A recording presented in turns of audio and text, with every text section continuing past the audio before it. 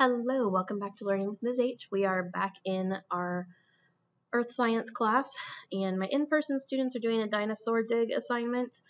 My students who are not able to be in person for whatever reason, they're absent or virtual, are going to do this dinosaur paleontology activity.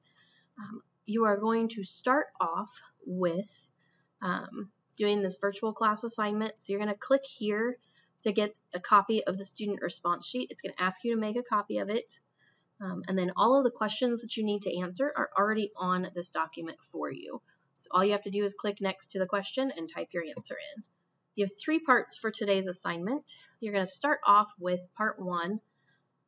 You're going to watch this video and then answer these 2 questions after you've finished watching the video. It's about 12 minutes long, so not super involved and long, but it is kind of interesting. If you're at all interested in archaeology or paleontology, this is a paleontologist who takes you to her dig site and walks you through the process of locating the site, finding the bones, digging up the bones, preserving them, getting them back to wherever you're going to work with them, all from start to finish, the whole process.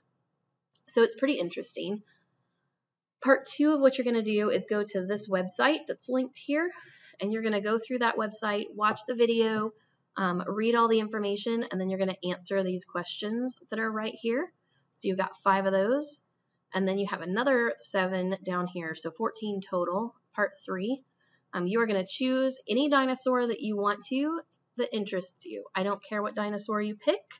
Any dinosaur that interests you is fine, and you're going to answer these questions about that dinosaur. So once you've done that, all of these will go on that one document that you made a copy of. You're going to come in here to the Dinosaur Paleontology Lab, and this is where you will submit the assignment. I'm going to go ahead to Student View so you can see what it looks like. And this is where you'll submit the assignment. So it's due Friday, December 10th for this year.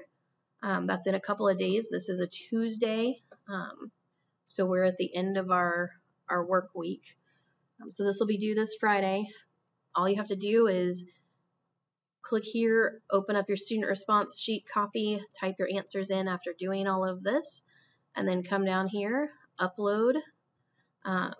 You're going to actually click more and go to Google Assignments and submit it as normal. Click Submit Assignment and you are good to go. We'll see you next time.